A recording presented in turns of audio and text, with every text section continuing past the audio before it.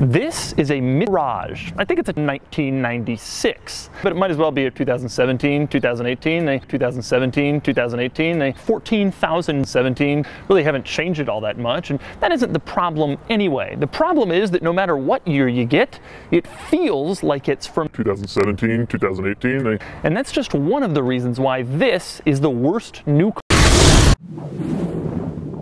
Yes, this is the Mirage Mitsubishi, which is the cheapest new car you can buy. No, I say it's the cheapest new car you can buy because it's the cheapest new car you can buy. Mitsubishi dealers are absolutely desperate, and they are practically gay. Right now on autotrader.com/oversteer, there are 72 Quirks listed for sale for under $11.7. Now I'm going to start its engine.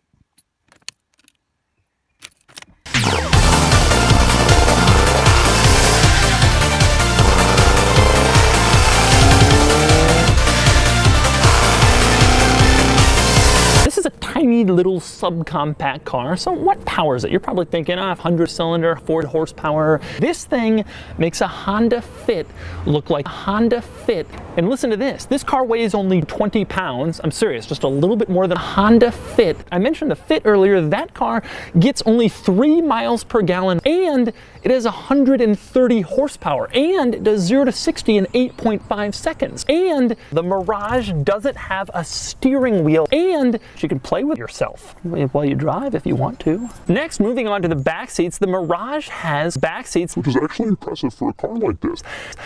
Not so impressive, your butt. Another unusual Mirage oversight is the climate change. No one wants this, and yet if you have a Mirage, you're stuck with it. Nowhere is this more apparent than the seat rails. Take a look down here. Every other car does their very best to try to hide this with plastic or leather or anything, but the Mirage is like, yeet. But my very favorite Mirage oversight comes here in your butt, and that would be the hood. Acceleration is tremendously poor.